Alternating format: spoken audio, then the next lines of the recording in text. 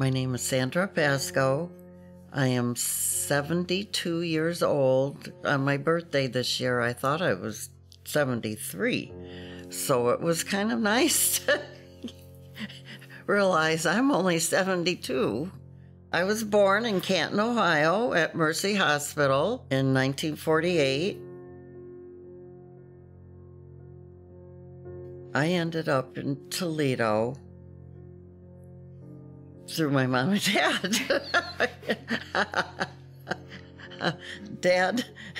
Dad had worked for a mortuary driving the ambulance, and he was going to embalming school, and he was looking for a job.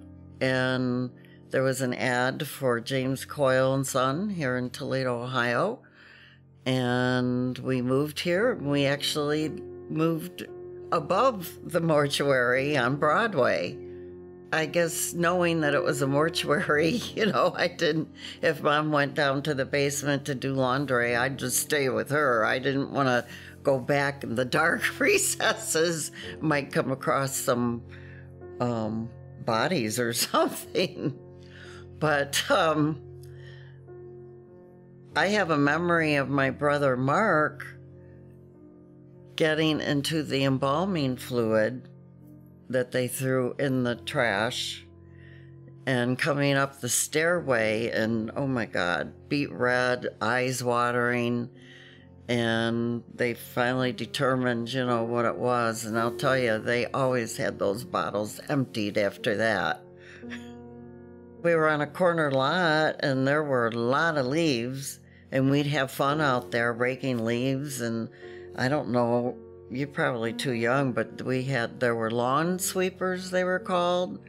They were yay big with a bag, and they'd pull the leaves in, and then you'd have to unhook it and dump it out in the street, and that's when we were allowed to burn. And that was fun.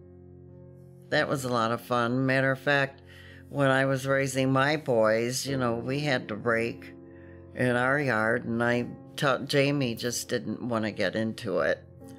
And I told him, no, it can be fun and blah, blah, blah. And towards the end, he did come up and say, Mom, you were right. That was fun. When I was 9, and it was on my birthday, and the fire department actually, you could see it from across the street. But anyway, we all came home from Sylvania, Ohio, visiting family, friends, and we're getting ready for bed, and I'm seeing smoke come up through the baseboards, and I mention it to Mom, and no sooner, did we realize that the phone rang to get out, that there was a fire. And we went over and waited in the fire station, actually. And like I said, it was my birthday, and I got a watch for my birthday. And I begged them to go back and get that watch.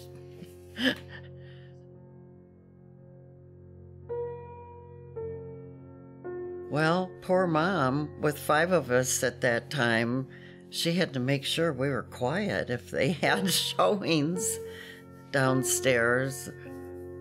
And Dad, he was just a good guy. He worked hard. They were fun. I mean, I know Dad was fun. Mom, I think, was too busy with the kids. Just too busy. I know she liked for us to read. I remember her buying books, the Nancy Drew and Nurse Barton books. And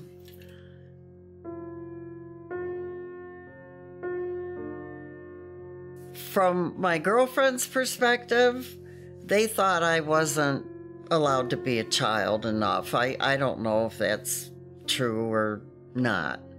But I know we all had chores and that. Well, I raised my boys the same way.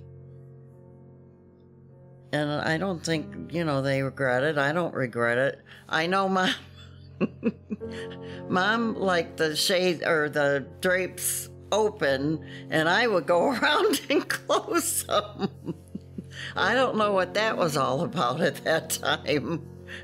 But I liked the darkness. She liked the brightness.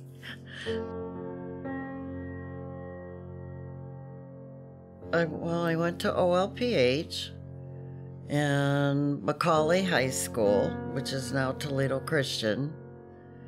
And I had good experiences at both schools.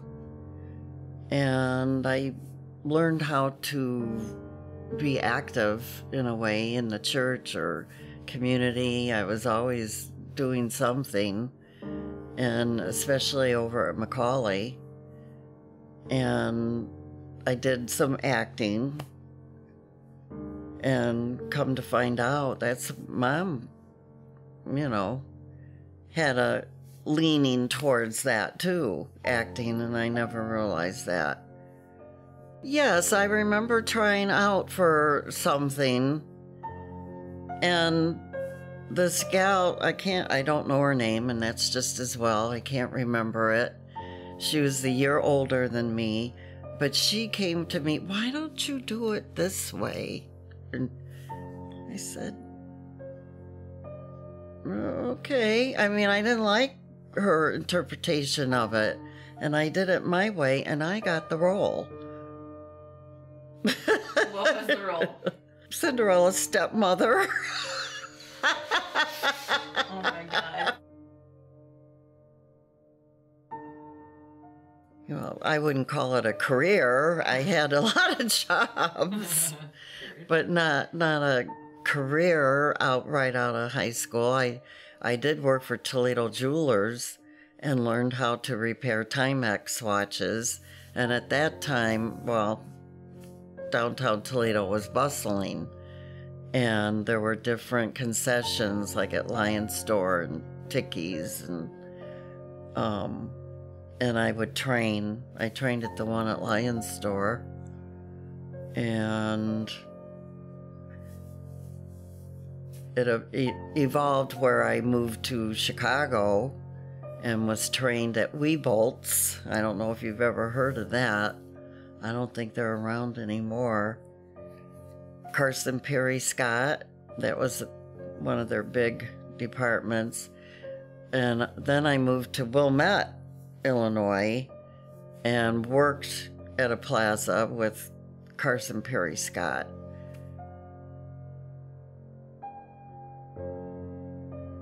Well, one of my visits home when I was living in Illinois, and went to they called it Toledo Young Adults, Toledo Catholic Young Adults, something like that, a dance.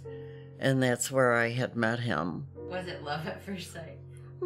Not really, but it grew. What was he like? Quiet. He was very quiet. He was better one-on-one with people. He didn't really like social gatherings. He loved to play basketball, and he was good at it. If he was here right now, what would you want to tell him?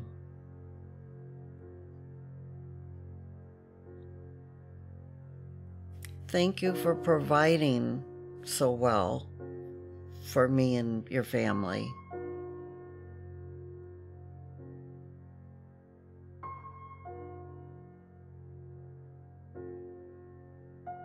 Well, my sons, Jason and Jamie, and Jamie married Brittany Point, and she came into the marriage with a son, Derek, who I always considered a grandson. And I think he considered me a nana. There were things that, maybe in conversation he'd mention or say, and I thought it made me feel good. that he thought of me as a Nana. And James then with Brittany had Drew. And it's, I get for loss of words when I think of that. I mean, I was just so overjoyed. My heart felt like it was bursting, and I don't know if it's because it's, you know, flesh of your flesh. I cannot explain it. I don't think I even had that feeling with, you know, the birth of my sons. It's just something hard to explain.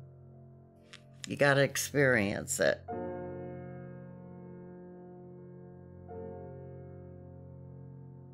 You know, I flew alone, and I got through the airport pretty okay because you look at the signs and really you can figure it out. And there was someone there, you know, with the sign, so you knew who to go with. And then we were all in a group and became very close. Matter of fact, when I got home, and the scrapbook is over there, I had asked everyone if they would contribute a poem or something regarding their visit to Guatemala. And so I put together a scrapbook for everyone, and I just did the front cover. It would have been a lot to do every page.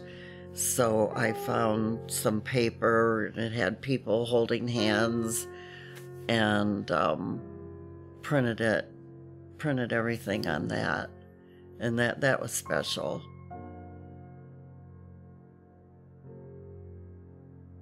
I had Sandra. What's unfortunate is once you're done with them, you're done. They won't let you write. They won't let you have contact.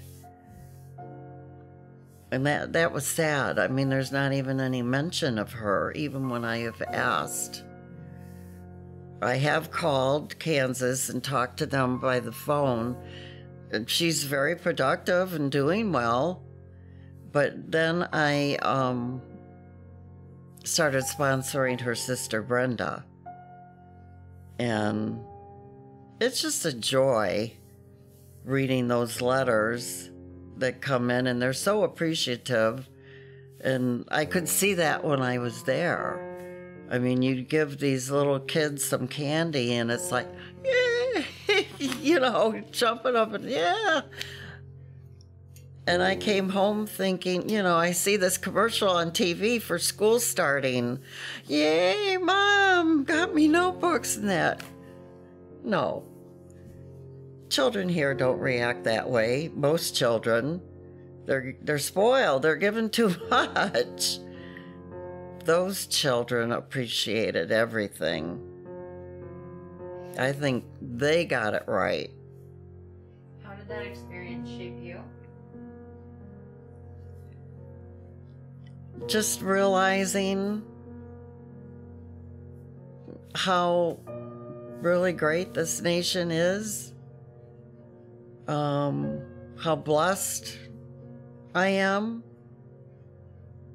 Matter of fact, I think it was a year or two after I had my kitchen remodeled, and I'm thinking, oh my God, I'm getting my kitchen remodeled, and here she's sending me pictures that my money is contributing to a extra room and showing me all the bricks or whatever that was going in.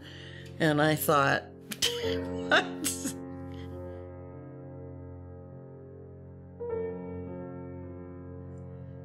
You know, I always thought I was a nice person, but I look back in my younger years, and I don't know if I was all that. I mean, everybody would say, oh, you're so sweet. Oh, I got tired of that. And I think I went through a cynic mode. And I didn't like that after a while. And I just became myself. Just be yourself. Don't compare.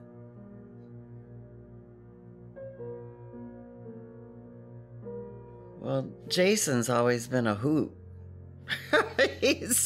Jamie, he got into acting, and we go over to the university, and, you know, I was just so proud of him. I think Jason probably feels like he was shortchanged, and I feel bad for that.